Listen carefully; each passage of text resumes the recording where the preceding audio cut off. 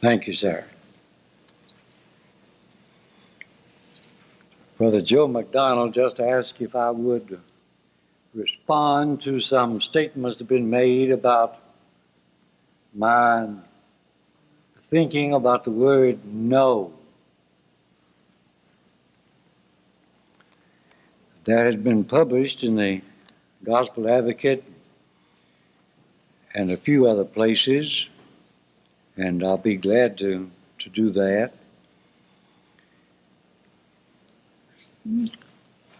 Brother DeHoff yesterday said that someone in one of the speeches had said something about me in that regard.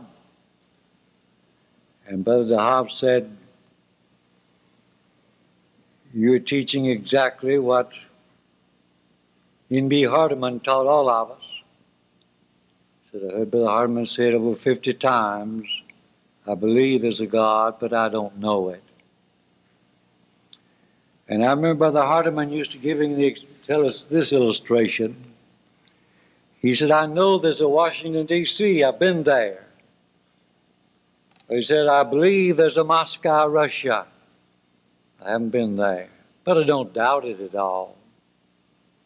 But it's a matter of faith. And so it is, we walk by faith and not by sight.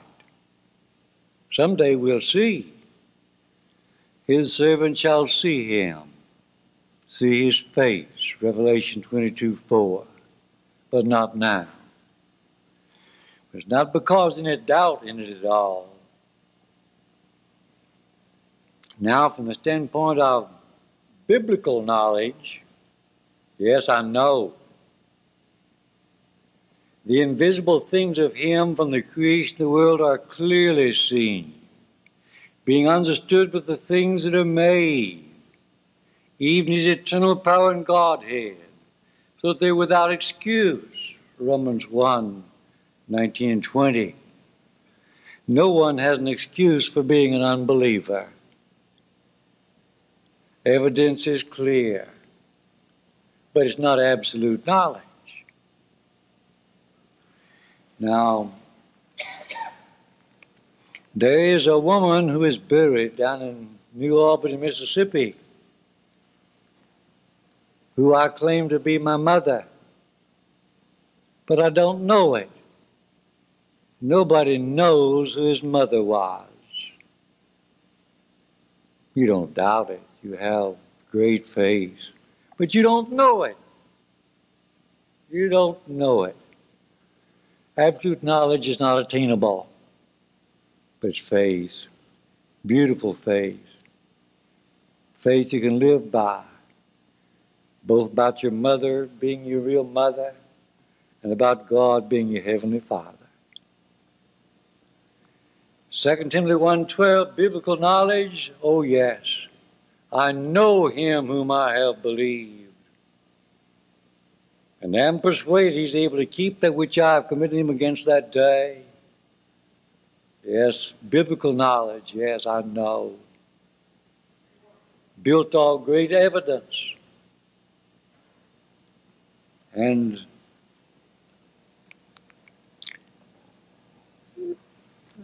well, a whole lesson could be given about that. Scientists walk by faith, not by sight. Now, many of them erroneously have said they have absolute knowledge,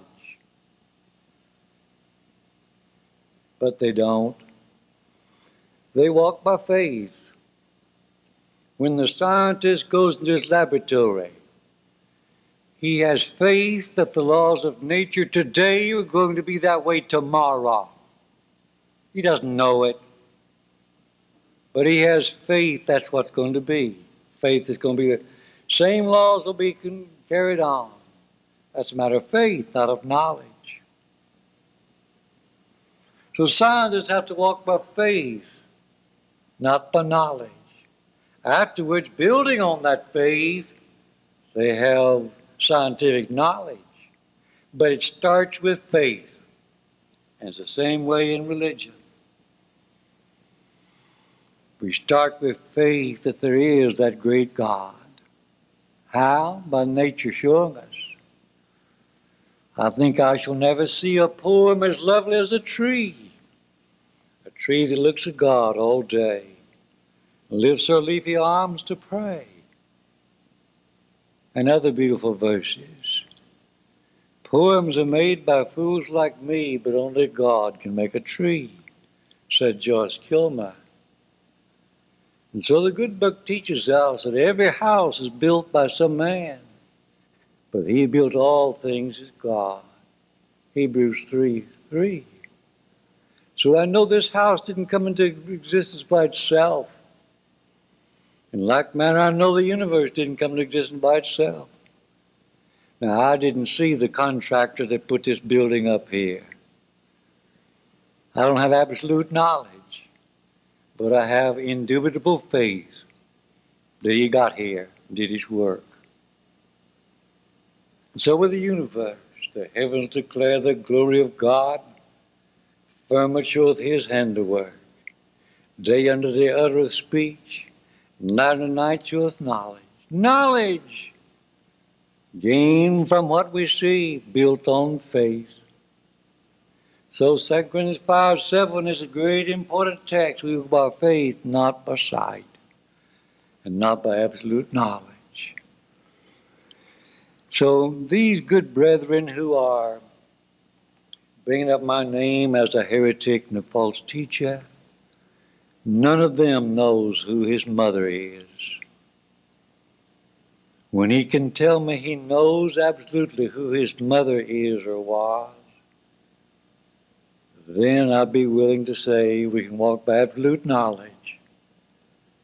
But until that time, everybody walks by faith. No way to escape it. So I appreciate Brother Joe asking me to make a clarification in that regard. And I love all these men. They are doing a great work for Jesus. They don't want to compromise. I know their hearts, and I love them deeply. And I appreciate the good work that they've done. I'm sorry they're in error in that regard, but I still love them and appreciate them. And I hope that you will pray for me that I will not make any errors. I wish it was so I could be infallible, but I make errors. Now I didn't finish the review yesterday of Brother John Edwards' book. Brother John Edwards I love dearly. And I love his brother Earl. In fact, I've married Earl twice, performed the ceremony. When Earl Edwards was a student at Central Christian College, he met one of the co-eds there. And he asked me to perform the marriage ceremony. A little over a year ago, he lost her to cancer after 3 good children. Sad as a week ago, he came back to Bartlesville and found a fine lady there. So I went up to Bartlesville and married him the second time. And I've been in John's home in St. Louis, and I'm sorry he's off on this awful teaching, because it leads people astray. So we need to make things clear regardless of friendship. And that's the way I am about the word knowledge. I don't believe in hiding anything. That's a great, great teaching that we walk by faith when it's not by absolute knowledge. And also about marriage and divorce. Jesus' teachings are being much abused. And if we can keep anyone from going the way of error by discussing it openly and in love, then I think we're doing a favor. All right, I last mentioned his abuse of 1 Corinthians 7:15.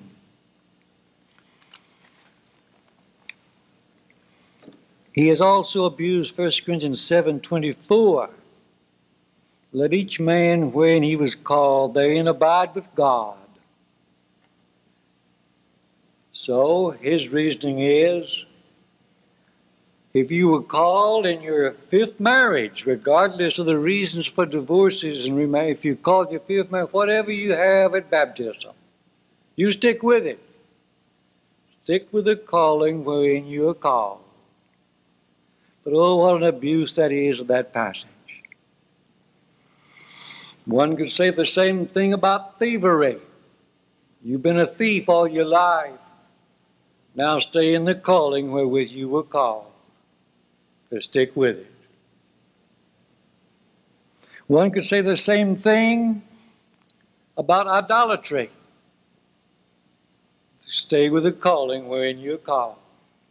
No, that's an abuse. One could say the same thing about polygamy.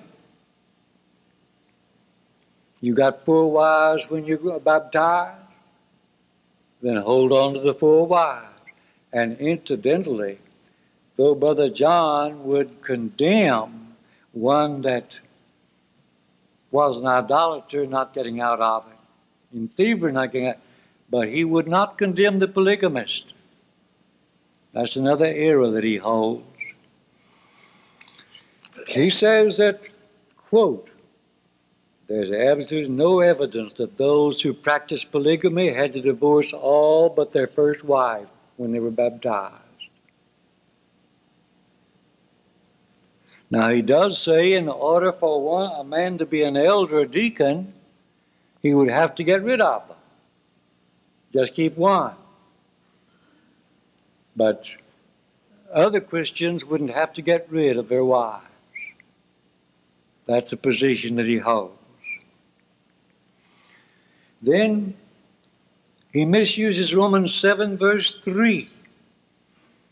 If a woman marries another man while her husband lives, she shall be called an adulteress. Brother John doesn't go for that. He says that she is not adulteress by the second marriage at all. But she committed adultery by breaking the marriage covenant with her first husband, not treating him right or whatever it was. That's where the adultery is. Whether she ever gets married again, she has committed adultery by breaking that covenant. Whether she gets a divorce, whether she marries again or not. But Paul said that when she marries a second husband, she commits adultery. So he's abused that clear teaching. John the Baptist condemned Herod and Herodias. He says not for living in adultery, but for incest. Now, it's true that Herodias was married to her half-uncle. That's what Herod Antipas was. But if John was condemning that in her, he should have condemned her first marriage. Her first marriage to Herod Philip was to her half-uncle. See, these were half-brothers, Herod Antipas and Herod Philip. And they were her half-uncle, each of them. But John was not condemning Herod for that, but for having his brother's wife. That's the sin he condemned. And Matthew, Mark, and Luke all quote John to that effect. Now, Brother John Edwards says that after Herodias had obtained a divorce from Herod Philip, which she did legally, and after Herod Antipas had obtained a divorce from his wife, the daughter of the king of Arabia, whose name was Aretas. You see, Herodias, when Herod Antipas proposed to her, and she was married to Herod Philip, she told Herod Antipas, yes, I will divorce Herod Philip if you will divorce the daughter of the king of Arabia. So she put him on the spot, and he had to do it, because the king of Arabia didn't like it. He started a war over it. But he did it. He divorced her. There were 2 legal divorces. Now, Brother Edward's position is anyone who's legally divorced can marry anyone he pleases. But John said it's not lawful you have your brother's wife. In God's sight, though the legal divorces were there, she was still Philip's wife. In God's sight, she was still Philip's wife. And he'd married his brother's wife. Now, even pagan people know better than this if one goes back to Genesis, the 20th chapter. For King Abimelech took Sarah into his harem with the idea of marrying her. But God appeared to Abimelech during the night and told him that he was sinning. God said, sinning against me, that is against God. Of course, he's sinning against Abraham too. But sinning against me, God said. Well, King Abimelech was shocked and surprised. He told the Lord, in the integrity of my heart, the innocency of my hands, I've done this. I didn't know she was a man's wife. So he gave her back. So even a pagan king wouldn't stoop to taking another man's wife. And that's what Herod Antipas did. He took his brother's wife. But Brother John says if the divorce is legal, then there's no wrong in marrying your brother's wife. All right? Then Brother John says the early Christians did not go around breaking up marriages before baptism. Well, I too am shocked that we do not find specific examples. But what we do find is this. 1 Corinthians, the 6th chapter, beginning at verse 9. Be not deceived, neither fornicators, nor idolaters, nor adulterers, nor effeminate, nor abusers of themselves with mankind, nor thieves, nor covetous, nor drunkards, nor revilers, nor extortioners shall inherit the kingdom of God. And such were some of you. You used to live that kind of life, but what, are you still in it? Staying in the calling with you call? But ye were washed, ye were sanctified, ye were justified in the name of the Lord Jesus Christ and by the Spirit of our God. You came out of it. You quit that way of living. So fornication, adultery, all mention in that same passage. So that would indicate that people that were not married properly changed that situation. But regardless of it, if that isn't convincing, it still doesn't remove the biblical statement of our Lord that whoever swaps wives except fornication commits adultery. We can't change that. We might like to, might question his wisdom, but we'd better not. That's the way he's laid it out. Then Brother John goes to this approach. He says, we can't depend on our English translations. We know the part of that yesterday, which he first went to the Greek to try to espouse his new doctrine, and then he went to German. But he said, we can't depend on the English translations. They commit other errors too, he says. For example, he points out the King James using the word Easter in Acts 12, verse 4, and he's right about it. That word has no business being in the English text, misleading, not what God said. He points out that the King James and other English versions do not translate the word baptizo. And that is such a valid point of criticism.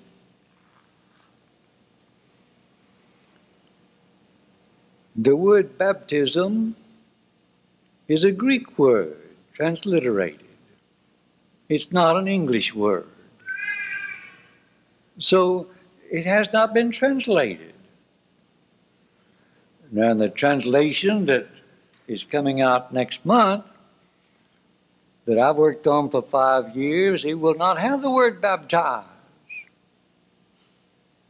I'm taking the position that Raccoon John Smith did when he abandoned the King James and followed the living oracles by Alexander Campbell. And he got up and read, "He that believeth and is immersed shall be saved." And people objected. No, he says, "Brethren, I'm tired of talking to people that don't know Greek in the Greek language. The word baptize is a Greek word. Most of you don't talk in tongues." And so he said, "I'm going to quit talking in tongues to you. I'm going to talk in English. He that believes and is immersed shall be saved." So the word baptize is a cover-up.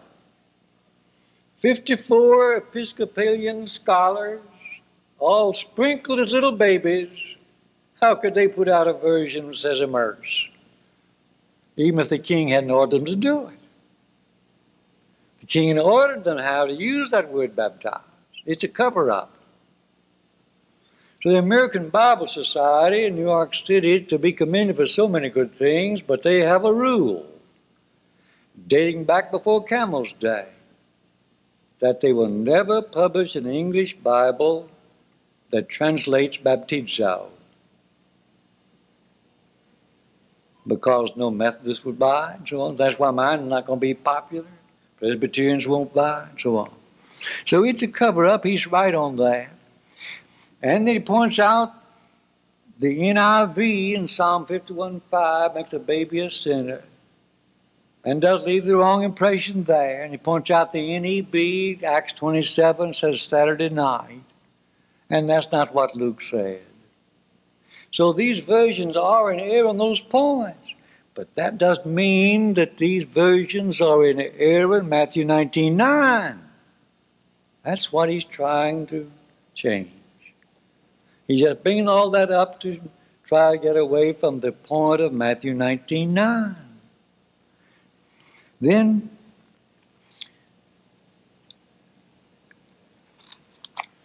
I counted up the verses that Jesus used about marriage and divorce. Now, if you consider that those in Mark and in Luke are repetitions, just take those in Matthew. There are just 8 verses in Matthew 5, Matthew 19, which Jesus talked about this subject. But our brother has printed 65 closely written pages, and I don't believe that's been necessary to understand those 8 verses from Jesus. And I have just as much sympathy for people in divorce problems as Brother John, but I dare not question what our Lord has left for us. Now, Brother Hoff yesterday mentioned something in his, that was a great program at noon. He was talking about the new name. He went back to Isaiah 62, verse 2. "Thou shalt be called by a new name, which the mouth of the Lord shall name." And then he referred to Acts 11:26. And he says the King James says the disciples were called Christians first in Antioch. But he said there's something else there in the Greek that the King James doesn't bring out. And so I thought I'd mention that. That is so true. All right?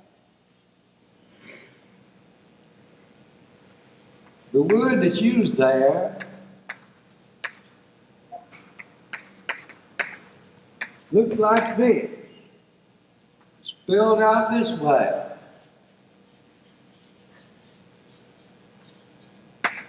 Primitivo. Primitivo. To call, to do business with, to give instructions to. Now there are other words in the New Testament that simply mean to call. Like we have an accident for the disciple call Christian. There's the word phoneo. Phoneo. And the usual word is kaleo. Kaleo. Call. All three of them mean call. But as originally written, every word in the New Testament and the Old Testament is exactly the right word for the right place. No mistakes. God did not make a mistake by having Luke to put this word in Acts 11:26. Now, you see this word again in other places. If you would turn to Matthew 2, verse 12, the wise man, after meeting Jesus as a little baby, my mother's Bible that I still love so much, the King James, it saved more people than any other English version, and it'll continue to do it. But that doesn't mean it doesn't have its defects. But in this case, it's right. It says, the wise men being warned of God in a dream. Now the two words of God are not in the Greek.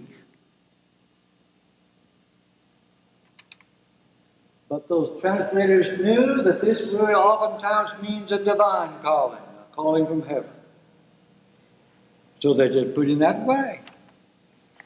Now the American Standard translators saw what the King James had done. They were a little afraid to go that far.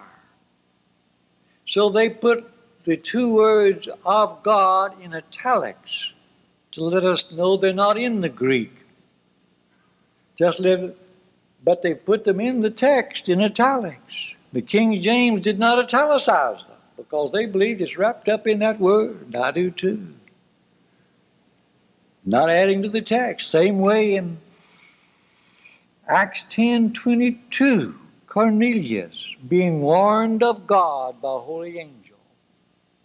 Now, of God's not in the Greek, but it's that word krematizo. And the same way in Hebrews 11:7, by faith Noah, being warned of God, prepared an ark. Krematizo is a message from heaven usually, a divine calling. Now, when you got to Acts 11:26, there had been no new name given in the four Gospels for God's people. Disciple wasn't new. Brethren wasn't new. Saints wasn't new. I don't have time to go over that. They're all the Old Testament. The first new name that was given, Acts 11:26, the name Christian. And Isaiah had said a new name will be given, and it'll be given from the Lord. And so the Holy Spirit had Luke to write not kaleo or phoneo as a just human callings, but krematizo. And this interesting thing has developed in that regard. I mentioned the Living Oracles, a translation that Alexander Campbell published. Now, he didn't do the translating. The book of Acts he obtained from some scholar in England. Got permission to use it, of course. And in the book of Acts at 11:26, it reads this way in the Living Oracles, the one that Campbell published. The disciples were by divine appointment first-name Christians. That English scholar saw krematizo there. And he put it in. What's so interesting about it is Barton W. Stone knew about this great word krematizo and believed it so much. When he read the Living Oracles that Campbell published, he chided him for putting in something he didn't believe. For Campbell didn't believe that the name Christian's the one that we are ordained to wear. He said the word disciple is the one that occurs more often in the previous chapters of Acts. And so the disciples' church today is following Alexander Campbell. He never would agree to the word Christian as the official name of God's people. He capitalized D in disciple, and it shouldn't be capitalized. It's just a common name. We're all disciples. But you should have a capital C on the word Christian. It's a proper name. Glorify God in this name, on this behalf. 1 Peter 4:16 is a commandment from heaven. And so, unbeknownst then, as the word Alexander Campbell, it was in his Bible, and he didn't like it. So Barton Stone held the other position, that it's of heaven, the name Christian. So they were divided about that, and were till they died. Now something else is interesting about it. When Jehovah's Witnesses come to your door, they're sincere. They're not being paid. And they'd be willing to be spit upon to stand up for their doctrine. You have to admire their zeal. But oh, their doctrines are so bad. Just usually, 9 times out of 10, when you talk with one of them, you can't make any headway. They're just there to proselyte you, not to be changed themselves. So you waste a lot of time. However, someone told me this happened. I hope it didn't. 2 Jehovah's Witnesses women came to the home of a New Testament Christian, knocked on the door. The lady inside was so busy Saturday morning and saw what they wanted to do, to have a Bible study. So the New Testament Christian lady said, I already know the truth. As they turned to walk away, they said, why aren't you knocking on our doors? Ooh, that was a stinger. Why aren't you knocking on our doors? No, we shouldn't treat them the way that lady allegedly did. I hope that's made up. We shouldn't treat anyone that way if we have the golden rule, especially for sincere people. But to save time, this is what Ms. McCord and I now do. When they come to the door on the Bible study, yes, we want to have a Bible study if you'll make one agreement before you come in. Save us both time. What is it? You have there in your satchel a copy of the Jehovah's Witnesses translation. I knew they do. They always do. It's the only one they use. They say, yes. Would you go by that completely? Oh, of course we would. Now you sure? You sure you'll go by it? Oh, yes, we will. Well, just to be sure, before we go in and start a study, would you turn to Acts 11:26 for me? And they can't find it readily. They don't know their Bibles. But after a while, they'll find it. And as they begin to turn to it, and I begin to read it this way. And the disciples were called Jehovah's Witnesses first at Antioch. Whew, no. Not even their own Bible. But I said, read what it says. And this is what their scholars, question mark, have put in their Bible. The disciples were by divine providence called Christians. Whew. See, they know crematizo. Now, they won't go with the word Christian, but they know it came from heaven. Well, I got a few more minutes. Let me go over another biography for a few minutes. I love these biographies. Tuesday morning, I had the privilege of studying with you about a man that you and I love, Evid Melech. Only got better acquainted with him.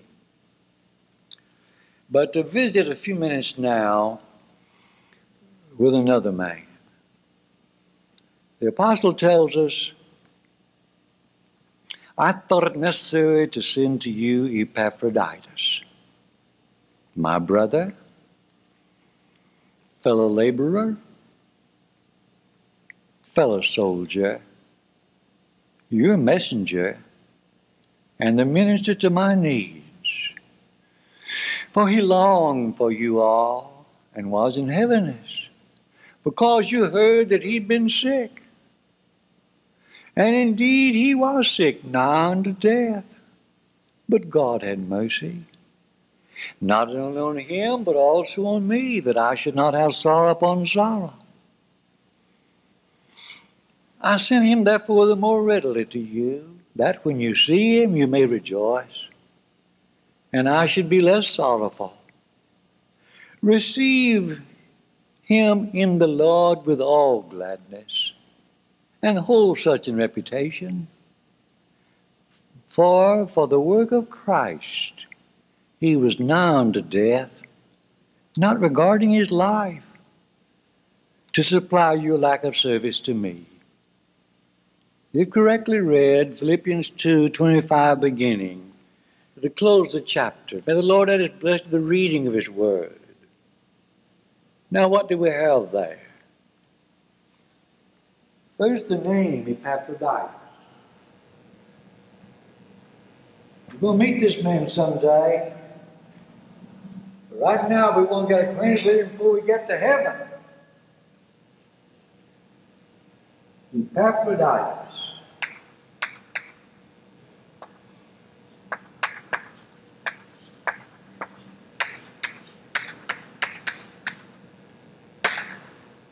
Well, they call it Epaphroditus. Epaphroditus, that's what they call it. But we call it Epaphroditus. So it comes out to us, Epaphroditus.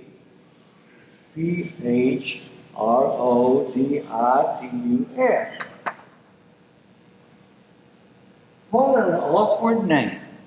Who would name a baby a jawbreaker like that? It's not accidental. This first part is a preposition. Get to this a little later. Next, a proper name in Greek, Aphrodite. Who in the world was Aphrodite? Aphrodite was the goddess of love, Venus, that which is beautiful and lovely. And according to Greek mythology, born of sea foam. So everything's lovely, charming about Aphrodite. So the first thing we learn is, here is a baby that has pagan parents. But they think their baby's wonderful. And not only call him Aphrodite, but Aphrodite. That's an intensive to emphasize it. So this word not only means charming and lovely and fascinating, but very charming, very lovely. I mean, those parents were proud of their new baby. Now,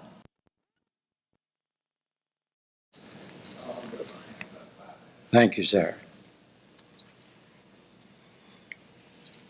Brother Joe McDonald just asked if I would respond to some statements that have been made about my thinking about the word no.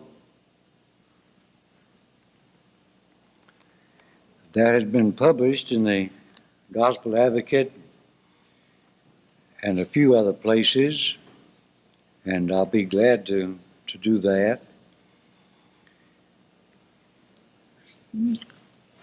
Brother DeHoff yesterday said that someone in one of the speeches had said something about me in that regard.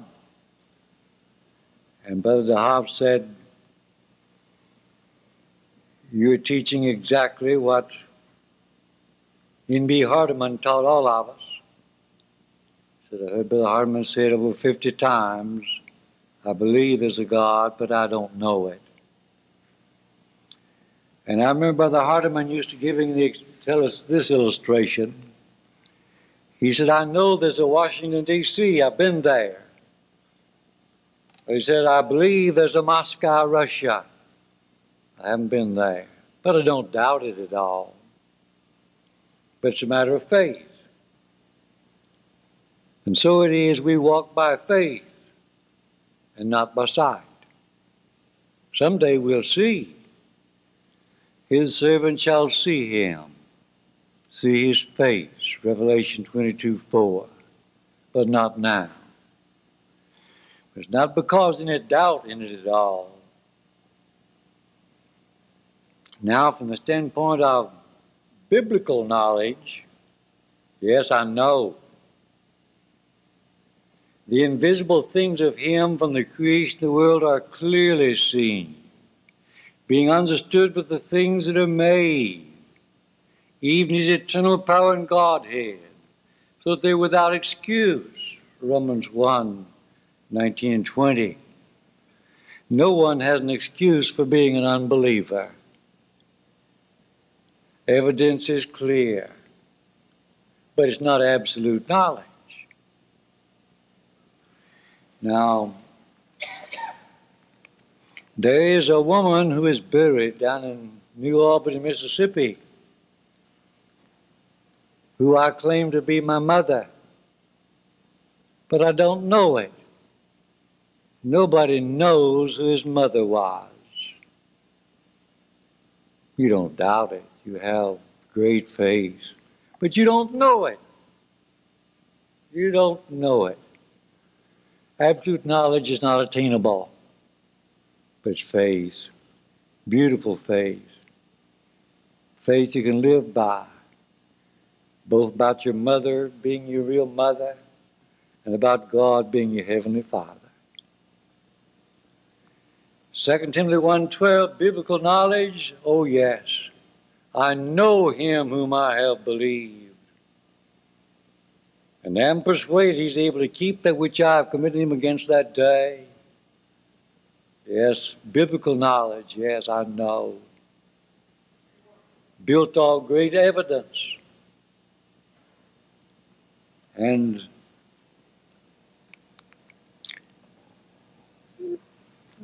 well, a whole lesson could be given about that. Scientists walk by faith, not by sight. Now, many of them erroneously have said they have absolute knowledge,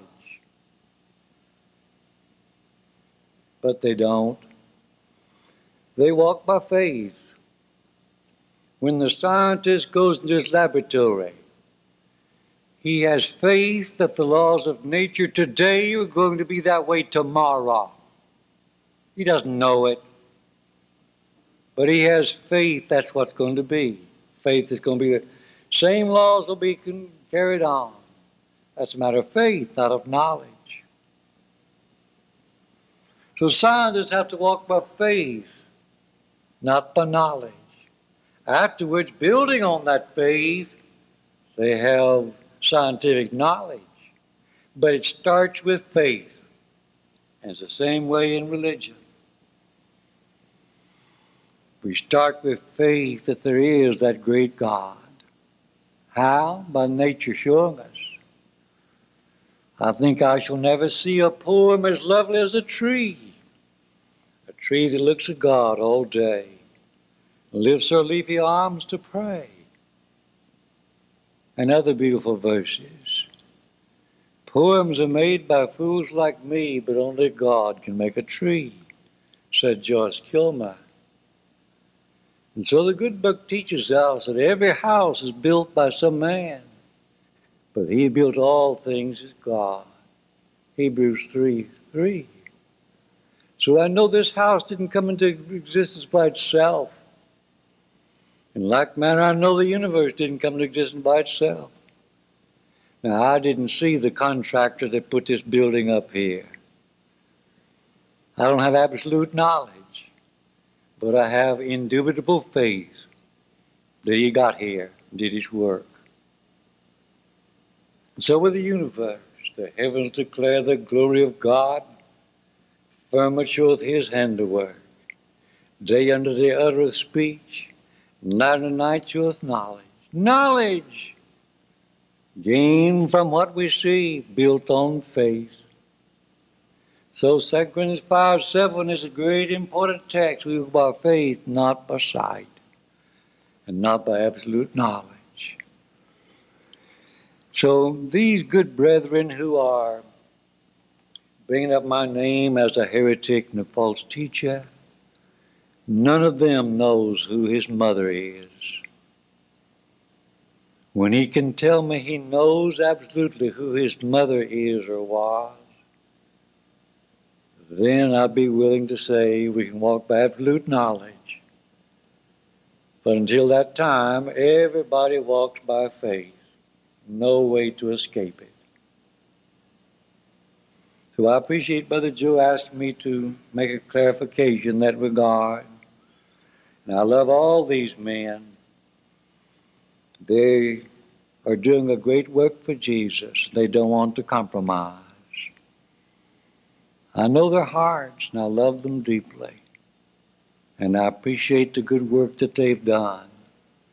I'm sorry they're in error in that regard, but I still love them and appreciate them. And I hope that you will pray for me that I will not make any errors. I wish it was so I could be infallible, but I make errors. Now I didn't finish the review yesterday of Brother John Edwards' book. Brother John Edwards I love dearly. And I love his brother Earl. In fact, I've married Earl twice, performed the ceremony. When Earl Edwards was a student at Central Christian College, he met one of the co-eds there. And he asked me to perform the marriage ceremony. A little over a year ago, he lost her to cancer after 3 good children. Sad as a week ago, he came back to Bartlesville and found a fine lady there. So I went up to Bartlesville and married him the second time. And I've been in John's home in St. Louis, and I'm sorry he's off on this awful teaching, because it leads people astray. So we need to make things clear regardless of friendship. And that's the way I am about the word knowledge. I don't believe in hiding anything. That's a great, great teaching that we walk by faith when it's not by absolute knowledge. And also about marriage and divorce. Jesus' teachings are being much abused. And if we can keep anyone from going the way of error by discussing it openly and in love, then I think we're doing a favor. All right, I last mentioned his abuse of 1 Corinthians 7:15.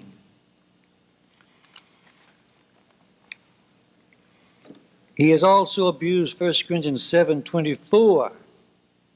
Let each man, wherein he was called, therein abide with God.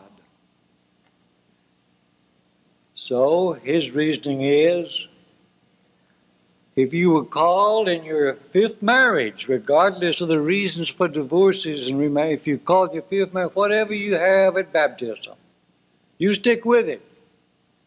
Stick with the calling wherein you are called. But oh, what an abuse that is of that passage. One could say the same thing about thievery. You've been a thief all your life. Now stay in the calling wherewith you were called. So stick with it. One could say the same thing about idolatry. Stay with the calling wherein you're called. No, that's an abuse.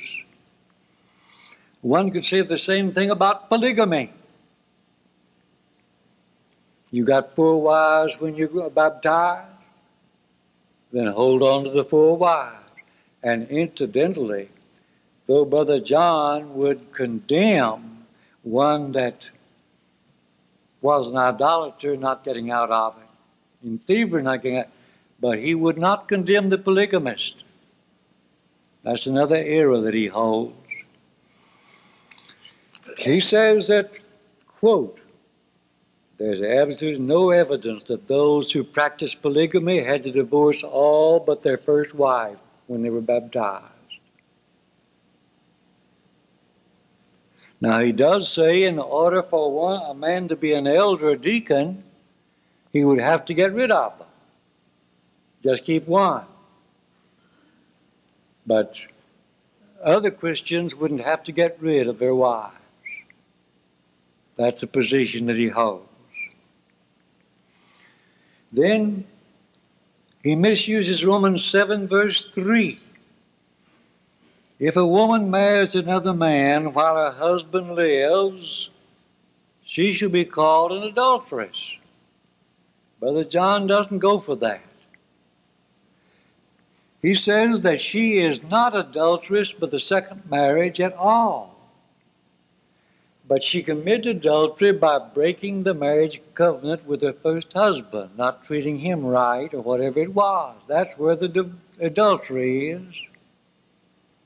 Whether she ever gets married again, she has committed adultery by breaking that covenant. Whether she gets a divorce, whether she marries again or not. But Paul said that when she marries a second husband, she commits adultery. So he's abused that clear teaching. John the Baptist condemned Herod and Herodias. He says not for living in adultery, but for incest. Now, it's true that Herodias was married to her half-uncle. That's what Herod Antipas was. But if John was condemning that in her, he should have condemned her first marriage. Her first marriage to Herod Philip was to her half-uncle. See, these were half-brothers, Herod Antipas and Herod Philip. And they were her half-uncle, each of them. But John was not condemning Herod for that, but for having his brother's wife. That's the sin he condemned. And Matthew, Mark, and Luke all quote John to that effect. Now, Brother John Edwards says that after Herodias had obtained a divorce from Herod Philip, which she did legally, and after Herod Antipas had obtained a divorce from his wife, the daughter of the king of Arabia, whose name was Aretas. You see, Herodias, when Herod Antipas proposed to her, and she was married to Herod Philip, she told Herod Antipas, yes, I will divorce Herod Philip if you will divorce the daughter of the king of Arabia. So she put him on the spot, and he had to do it, because the king of Arabia didn't like it. He started a war over it. But he did it. He divorced her. There were 2 legal divorces. Now, Brother Edwards' position is anyone who's legally divorced can marry anyone he pleases. But John said it's not lawful you have your brother's wife. In God's sight, though the legal divorces were there, she was still Philip's wife. In God's sight, she was still Philip's wife. And he'd married his brother's wife. Now, even pagan people know better than this if one goes back to Genesis, the 20th chapter. For King Abimelech took Sarah into his harem with the idea of marrying her. But God appeared to Abimelech during the night and told him that he was sinning. God said, sinning against me, that is against God. Of course, he's sinning against Abraham too. But sinning against me, God said. Well, King Abimelech was shocked and surprised. He told the Lord, in the integrity of my heart, the innocence of my hands, I've done this. I didn't know she was a man's wife. So he gave her back. So even a pagan king wouldn't stoop to taking another man's wife. And that's what Herod Antipas did. He took his brother's wife. But Brother John says if the divorce is legal, then there's no wrong in marrying your brother's wife. All right? Then Brother John says the early Christians did not go around breaking up marriages before baptism. Well, I too am shocked that we do not find specific examples. But what we do find is this. 1 Corinthians, the 6th chapter, beginning at verse 9. Be not deceived, neither fornicators, nor idolaters, nor adulterers, nor effeminate, nor abusers of themselves with mankind, nor thieves, nor covetous, nor drunkards, nor revilers, nor extortioners shall inherit the kingdom of God. And such were some of you. You used to live that kind of life, but what, are you still in it? Staying in the calling with you call? But ye were washed, ye were sanctified, ye were justified in the name of the Lord Jesus Christ and by the Spirit of our God. You came out of it. You quit that way of living.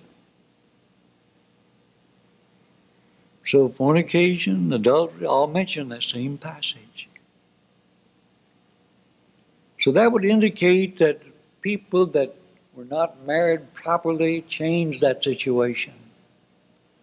But regardless of it, if that isn't convincing, it still doesn't remove the biblical statement of our Lord that whoever swaps wives except fornication commits adultery. We can't change that. We might like to, might question his wisdom, but we'd better not. That's the way he's laid it out. Then Brother John goes to this approach. He says, we can't depend on our English translations. We know the part of that yesterday, which he first went to the Greek to try to espouse his new doctrine, and then he went to German. But he said, we can't depend on the English translations. They commit other errors too, he says. For example, he points out the King James using the word Easter in Acts 12, verse 4, and he's right about it. That word has no business being in the English text, misleading, not what God said. He points out that the King James and other English versions do not translate the word baptizo. And that is such a valid point of criticism.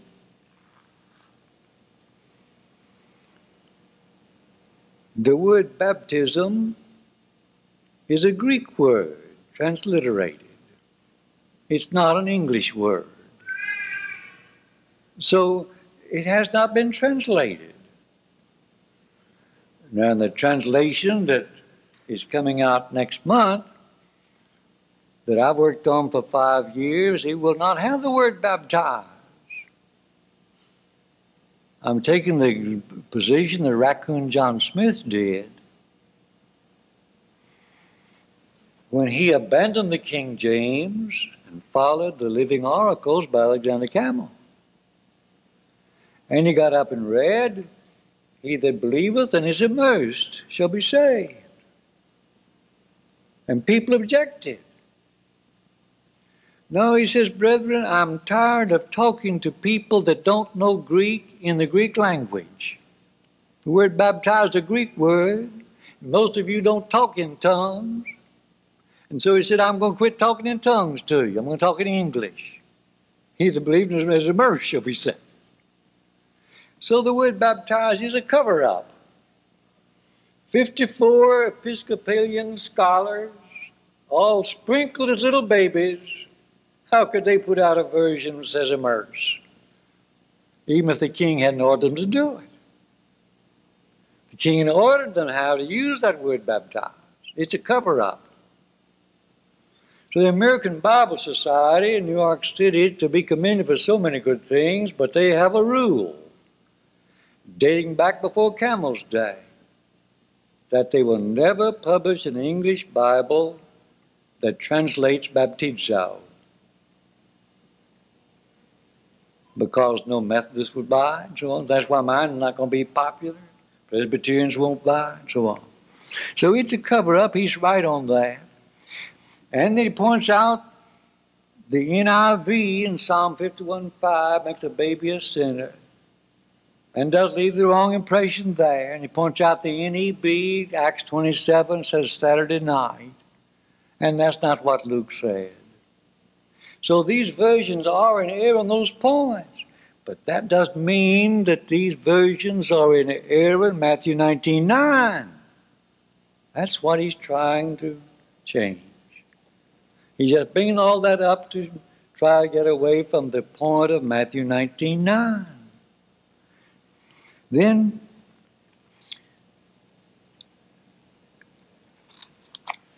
I counted up the verses that Jesus used about marriage and divorce. Now, if you consider that those in Mark and in Luke are repetitions, just take those in Matthew. There are just 8 verses in Matthew 5 and Matthew 19 which Jesus talked about this subject. But our brother has printed 65 closely written pages, and I don't believe that's been necessary to understand those 8 verses from Jesus. And I have just as much sympathy for people in divorce problems as Brother John, but I dare not question what our Lord has left for us. Now, Brother Hoff yesterday mentioned something in his, well, that was a great program at noon. He was talking about the new name. He went back to Isaiah 62, verse 2. Thou shalt be called by a new name, which the mouth of the Lord shall name. And then he referred to Acts 11:26. And he says the King James says the disciples were called Christians first in the ark. But he said there's something else there in the Greek that the King James doesn't bring out. And so I thought I'd mention that. That is so true. All right? The word that's used there looks like this. Spelled out this way.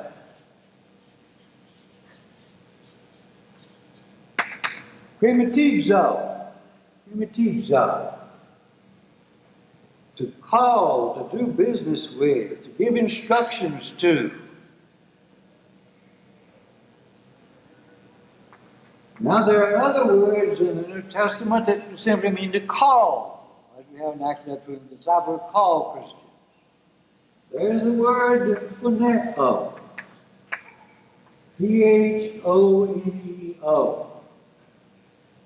And the usual word is kaleo. Kaleo.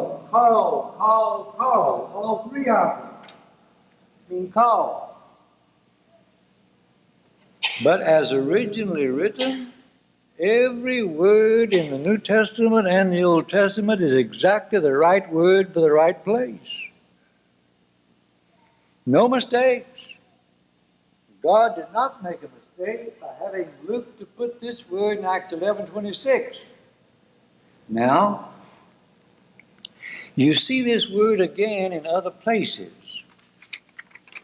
If you would turn to Matthew 2, verse 12, the wise men, after meeting Jesus as a little baby,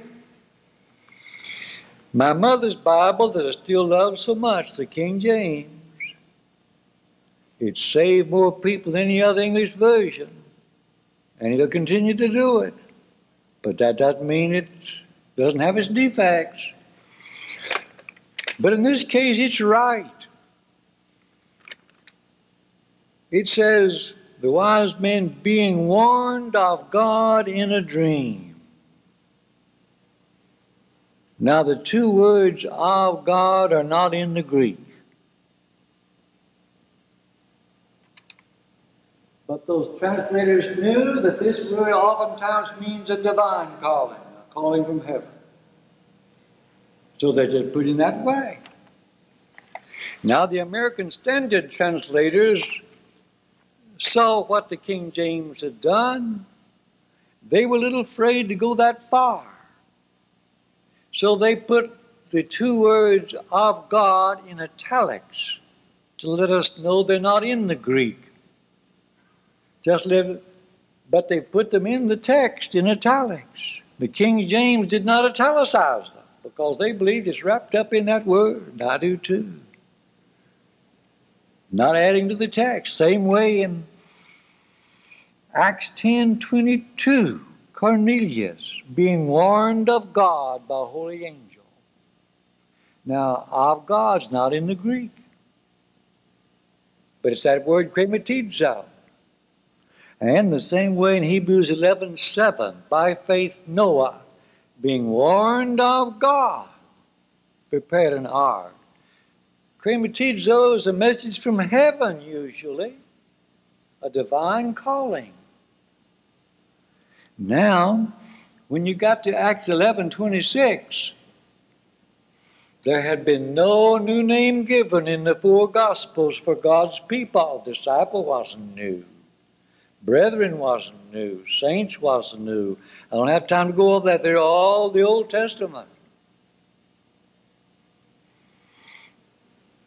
The first new name that was given, Acts 11:26, the name Christian.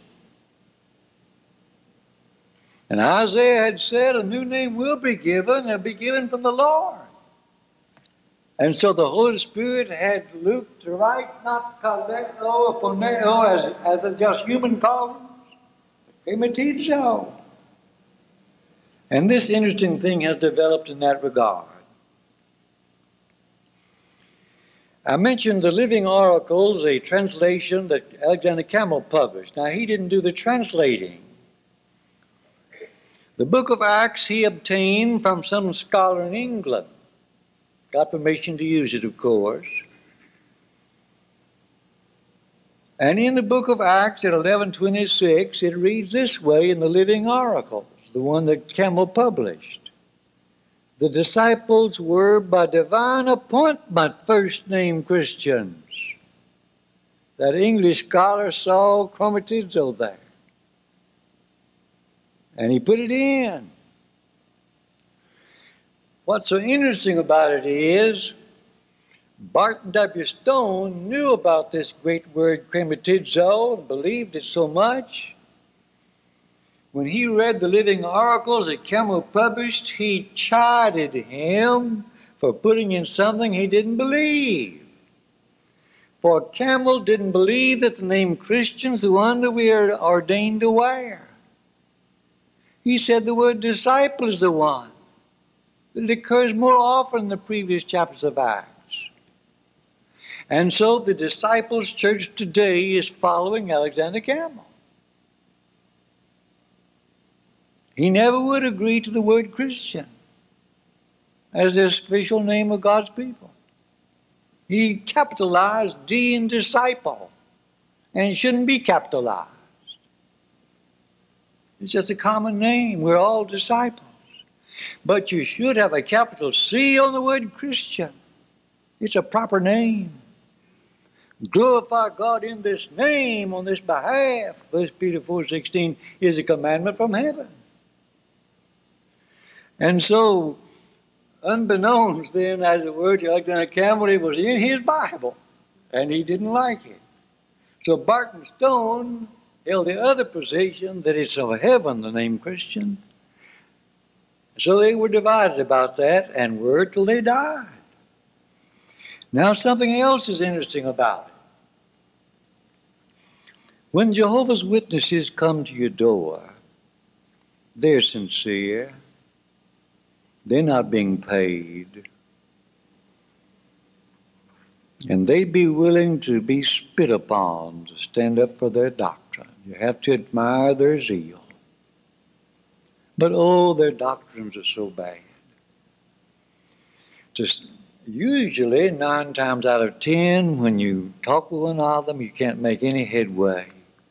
They're just there to proselyte you, not to be changed themselves. So you waste a lot of time. However, someone told me this happened. I hope it didn't. 2 Jehovah's Witnesses women came to the home of a New Testament Christian, knocked on the door. The lady inside was so busy Saturday morning and saw what they wanted to do, to have a Bible study. So the New Testament Christian lady said, I already know the truth. As they turned to walk away, they said, why aren't you knocking on our doors? Ooh, that was a stinger. Why aren't you knocking on our doors? No, we shouldn't treat them the way that lady allegedly did. I hope that's made up. We shouldn't treat anyone that way if we have the golden rule, especially for sincere people. But to save time, this is what Ms. McCord and I now do. When they come to the door on a Bible study, yes, we want to have a Bible study if you'll make one agreement before you come in. Save us both time. What is it? You have there in your satchel a copy of the Jehovah's Witnesses translation. I knew they do. They always do. It's the only one they use. They say, yes. Would you go by that completely? Oh, of course we would. Now, you sure?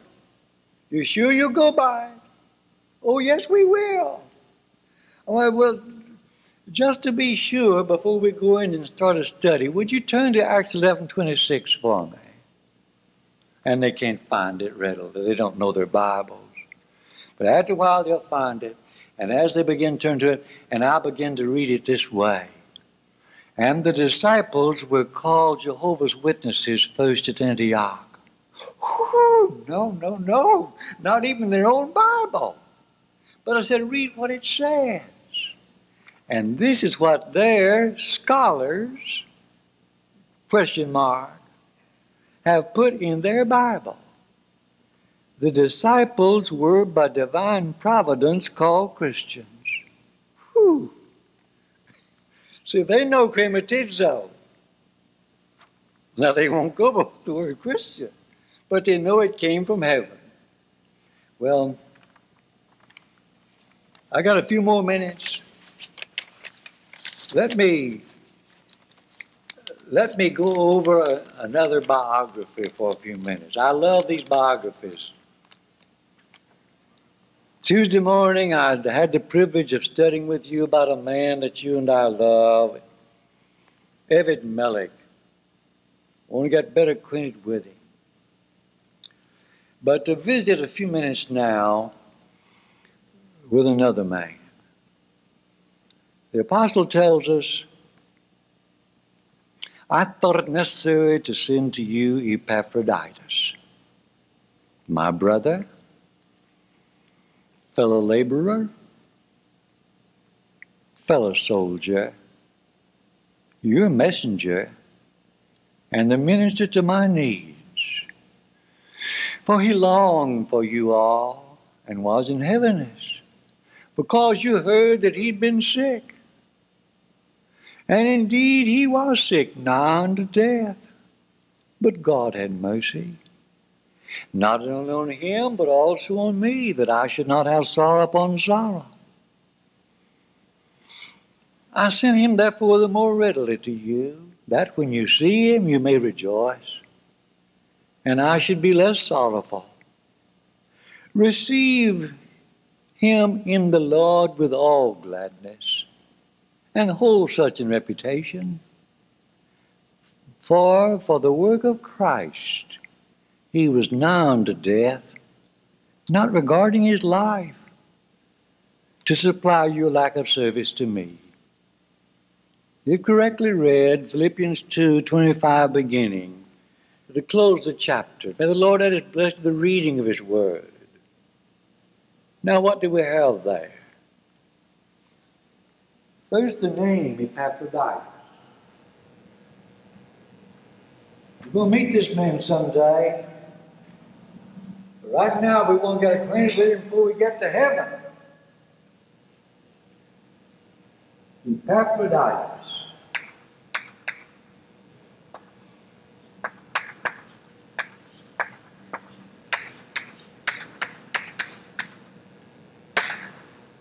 Well, they call it Epaphroditus. Epaphroditus, that's what they call it. But we call it Epaphroditus. So it comes out to us, Epaphroditus.